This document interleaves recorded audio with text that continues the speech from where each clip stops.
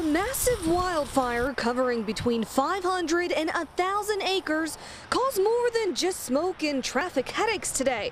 For Steve and Hester and many other residents nearby, it also caused panic. We heard the sirens and walked outside, and there's smoke everywhere. We was worried about it catching the house on fire.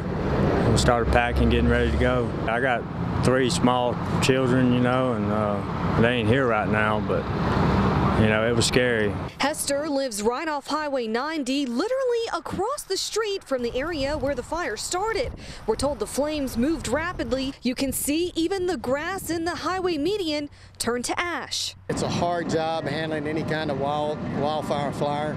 It's just a hard thing to contain in this type of conditions with the wind as high as it is. Moss Point Fire Chief Tommy Posey and his crew were in charge of protecting the houses nearby.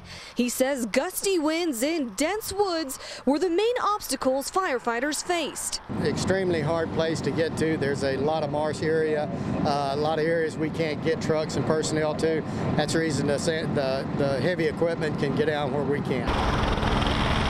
To help with that problem, they used this helicopter to drop water throughout the day. Crews also created fire breaks in an effort to keep the flames from traveling to homes and businesses. All in all, it was a combined effort between several different fire departments in both Jackson County and in Grand Bay, along with the Mississippi Forestry Commission. And their hard work did not go unnoticed by residents. I'm just thankful the firemen were here to keep it under control.